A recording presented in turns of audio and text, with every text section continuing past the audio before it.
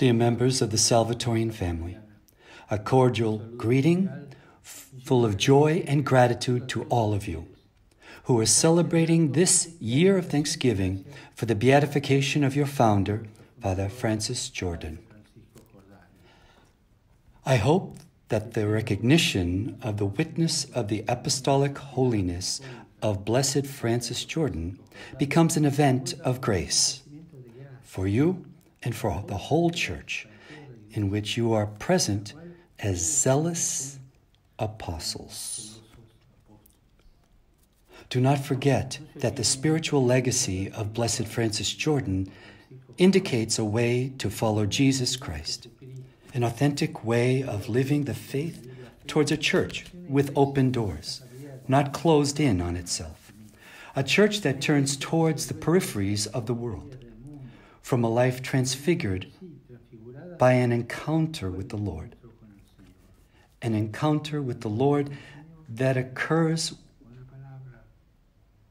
while listening to His word in collaboration and fraternal communion with men and women.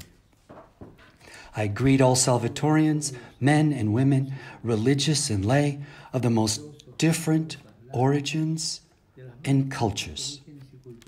May you revitalize your vocation to be missionary disciples of Christ the Savior, to reveal to all peoples the merciful face of the one true God,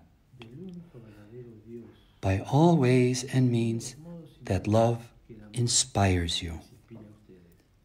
So go forward, inspired by the testimony that Blessed Francis Jordan has given you.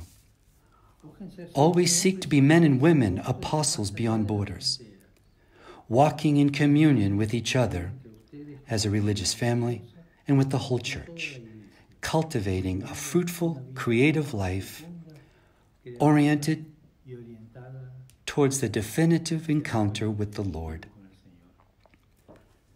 May God bless the entire Salvatorian family this year of Thanksgiving.